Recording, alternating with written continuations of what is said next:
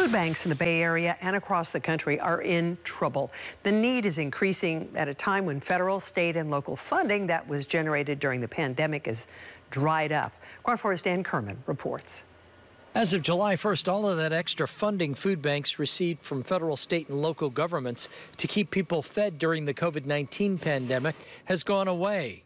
Unfortunately, the need has not. The need is up.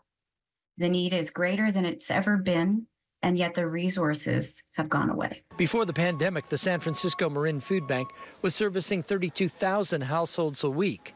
Now it serves 50,000 households a week. But over the next year, that number will be scaled back to just under 40,000 due to the funding cuts. The home delivery grocery program will be scaled back, and the pop-up pantry program will go away entirely. There's still more good that could and should be done in our community.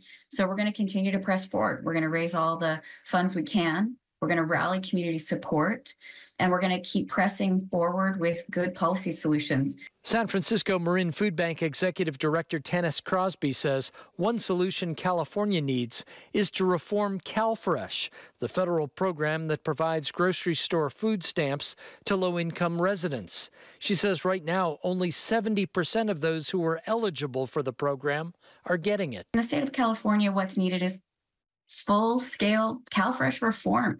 We need to make sure that it's easier to get. We need to make sure that when you move out of your county, you don't automatically have to reapply. There's a whole lot we can do to streamline the program, remove the red tape, and make sure that we're getting the access for people in our state. Crosby says 2.7 eligible Californians are currently not receiving CalFresh. She says that amounts to leaving $3.5 billion on the table every year. Dan Kerman, KRON 4 News.